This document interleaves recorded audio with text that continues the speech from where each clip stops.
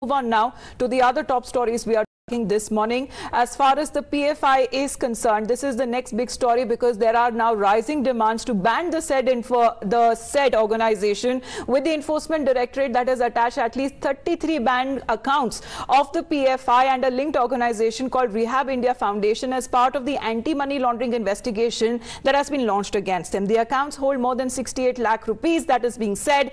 The orders have now been issued under the Prevention of Money Laundering Act thereafter to take action against this said organization.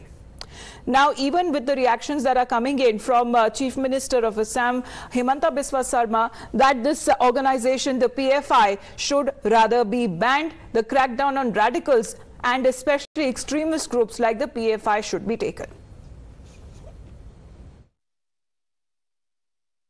Right from the Gorukhuti, we always see PFI's hand in the communal tension.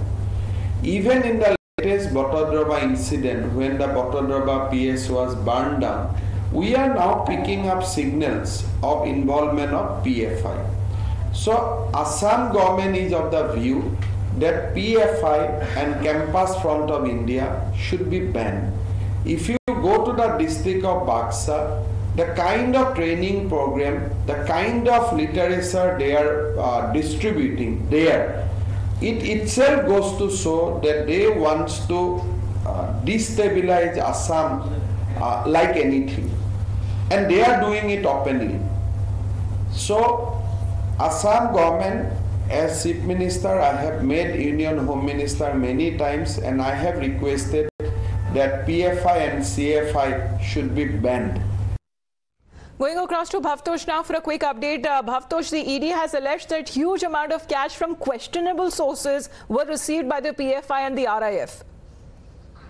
Yes, that's the charge that has been leveled by the Enforcement Directorate, and they have said that after carrying out due diligence, only then they have attached assets which are in form of bank deposits of PFI and also that of Rehab India Foundation. Remember, Rehab India Foundation is a sister concern of PFI, and we are waiting for a formal statement from PFI. In fact, ED investigation revealed that around 60 crore rupees of bank deposits have been there of PFI, and also 58 crore rupees are there in the bank deposits of Rehab India Foundation.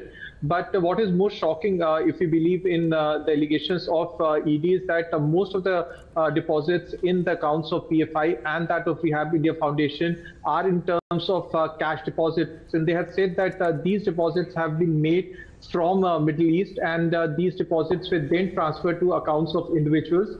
And vice versa, this has happened. And they have said that money has been routed from abroad and has then been gone into bank accounts of individuals. Now, they have said that this is a case of round tripping.